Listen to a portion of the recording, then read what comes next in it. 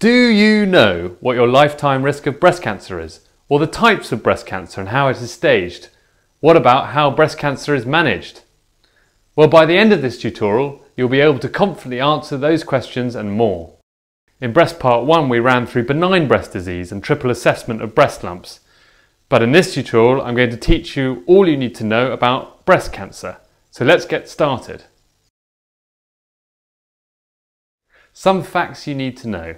Breast cancer is the most common cancer in the UK, with around 40,000 new cases each year. Despite that fact, it is rare in men. Second most common is lung cancer, then followed by prostate and then bowel cancer. When it comes to breast cancer, if you are a female, your lifetime risk is 1 in 9 in the UK, rarely presenting in younger than the age of 35. Its incidence rises rapidly until around the age of 50.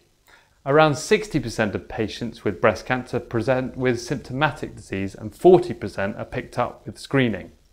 Breast cancer screening started in the UK in 1988, and all women between the ages of 50 and 70 are invited for a mammogram every 3 years to try and catch breast cancer early. The etiology of breast cancer is multifactorial. An increased lifetime exposure to estrogen is thought to increase the risk of breast cancer. This includes early menarche, late first pregnancy, nulliparity, late menopause, taking the combined contraceptive pill, and obesity. When it comes to genetics, 5% of the cases have an identifiable genetic predisposition. This includes BRCA1 and BRCA2 genetic mutations, which result in the patient having a high risk of developing breast or ovarian cancer. In Breast Part 1, we went through the features of the history examination that would raise our suspicion of malignancy when it came to assessing a patient with a breast lump. And we also talked about triple assessment. Just to recap, triple assessment means examination of the breast, imaging the breast, and then a fine needle aspirate of the lump. After biopsy, the malignant lesion can either be in situ or invasive. An in situ carcinoma is contained within an intact epithelial basement membrane, and an invasive carcinoma means that the cancer cells have gone beyond the basement membrane and therefore have the potential to get into the lymphatics and vasculature. The in situ carcinomas can be divided up into ductal and lobular subtypes. Ductal carcinoma in situ, or DCIS, is a clonal proliferation of ductal luminal cells that accumulate into the lumen of the duct. Invasive ductal carcinomas develops in 50% of patients with untreated DCIS within about 10 years of diagnosis.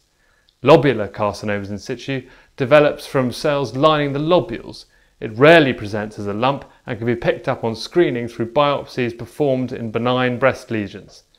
Invasive lobular carcinomas represents 10% of all breast cancers. Only 10% of patients with LCIS develop invasive lobular carcinoma. It is often multifocal and may be bilateral. Other types of invasive breast cancers are rare. They include medullary, mucinous, and tubular carcinomas. After a diagnosis of breast cancer has been confirmed, the patient is fully investigated. We can split up these tests into those that look at the baseline status, those that look at the tumour, then those that look at the lymph nodes, and finally those that look for distant metastasis. When it comes to a baseline status, we can perform a set of blood tests for reference during treatment. Other tests that may be performed include a DEXA scan to assess the bone mineral density, as certain hormone treatments can adversely affect it. When it comes to the tumour itself, biopsies or the surgical resected specimen are sent for immunohistochemistry studies. This will determine the estrogen and HER2 receptor status, which guides the use of adjuvant hormone therapy, as we will see soon. Imaging of the breast with an MRI isn't needed unless we are considering breast preservation surgery, in which case we need this to assess the size and precision of the tumour. When it comes to lymph node status, we can perform an ultrasound of the axilla to see if there is any suspicious looking nodes. If so, then a guided lymph node needle biopsy can be performed, and this will guide management. Finally, when it comes to looking for metastatic disease, those tests we performed earlier may give us a clue to the presence of liver metastases if the liver function is abnormal, or bone metastases if the calcium and alkaline phosphatase are raised. If we suspect bone metastases, a bone isotope scan may be performed, in addition to a staging CT of the chest and abdomen. Now that the investigations are complete, we can stage the patient. Remember, when we talk about the grade of cancer, we're referring to how aggressive the cells are in terms of their potential to grow quickly, invade and metastasize. It is the grade that is assessed by looking down a microscope. Staging is about the TNM system. With respect to breast cancer, this relates to the size of the tumour, the degree of nodal metastatic involvement, and the presence of distant organ metastasis. With all this information, the patient is then discussed by a multidisciplinary team, and in clinic the patient is supported and can make an informed decision about how to proceed. The prime treatment modality for breast cancer is surgical, followed by adjuvant therapy, which means therapy that begins after surgery. The particular treatment regimen will depend on the individual patient and the type of breast cancer they have. Let's run through the principles. Firstly, surgery can either be a mastectomy with or without breast reconstruction, or breast conserving, in other words, a wide local excision. During surgery, the lymph nodes may be checked for metastasis by what is known as a sentinel lymph node biopsy. A blue dye or radioactive isotope, or sometimes both, is injected peritumorally or subdermally injected in the areola within the same quadrant as the tumour. Then the surgeon identifies the lymph node to which the dye has travelled. This node is sent to the lab, and if it is positive for cancer, then an axillary lymph node dissection, also known as axillary clearance, is carried out. If there are no cancer cells in the sentinel node, then axillary clearance surgery can be avoided, sparing the patient the risks of developing lymphedema. Next up is adjuvant treatment, which must be started as soon as possible after surgery. The precise treatment that is given will depend on factors such as the individual patient, the stage of disease, the receptor status, and whether the patient is pre- or post-menopausal. Adjuvant therapy may be either local treatment, so directed at reducing the risk of disease recurrence in the breast, or adjuvant treatment can be systemic, designed to kill undetectable cells that are harbouring somewhere distant. Locally, treatment is radiotherapy. There are many types, and I wouldn't worry too much about the details. Suffice to say that in most patients it is indicated, although according to NICE guidelines in the UK, some people don't need it. For example, certain low-risk patients who have had a mastectomy and are node negative.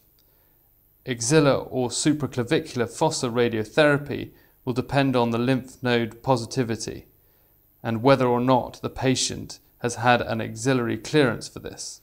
Systemically, there is hormonal and chemotherapy treatments. There are a range of chemotherapeutic agents, and examples include docetaxel, capecitabine, and vinorelbine. Hormonal therapy would depend on the receptor status of the cancer, as we mentioned earlier.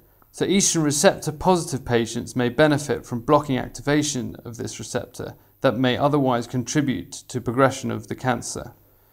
So we can try to block this receptor by giving an antagonist such as tamoxifen. Or we could reduce the serum levels of estrogen by giving an aromatase inhibitor such as anastrozole or letrozole. This works by reducing the conversion of steroids to estrogen by the aromatase enzyme. The other receptor we mentioned earlier is the HER2 receptor.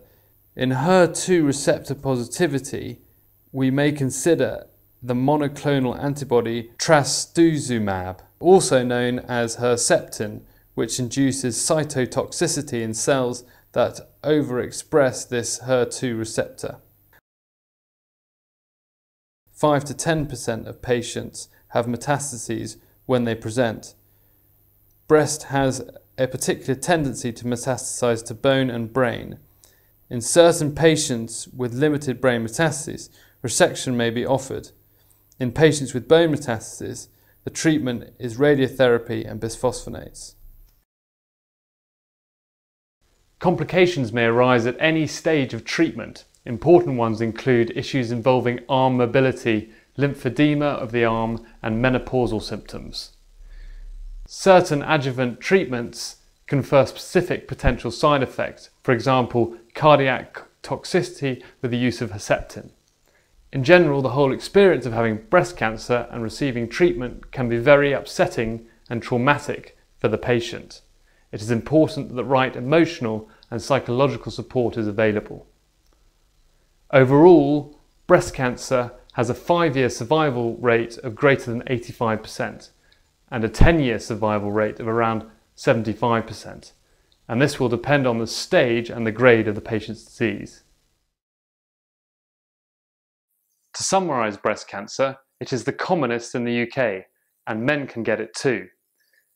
There's a breast cancer screening programme and is thought to have brought down the mortality from breast cancer significantly. Risk factors are related to estrogen exposure and family history. Specific genes include BRCA1 and BRCA2. Following triple assessment, a diagnosis of either in situ or invasive disease may be made. A patient's baseline status is investigated together with the tumour's receptor status and nodal status, and any presence of metastasis. We briefly mentioned the importance of the multidisciplinary team in ensuring a supportive environment for the patient. When it comes to treatment, the mainstay is surgical, which could involve breast-conserving surgery or a mastectomy with or without breast reconstruction. Sentinel node biopsy will help us decide whether to perform axillary clearance. Following surgery, adjuvant treatment depends on various factors. Radiotherapy targets local disease, and hormonal therapy and chemotherapy targets distant disease. Finally, important complications include lymphedema and menopausal symptoms. Breast cancer can be frightening, but many patients do well. Thank you for watching this tutorial on malignant breast disease. I'm Sam Parker. Take care.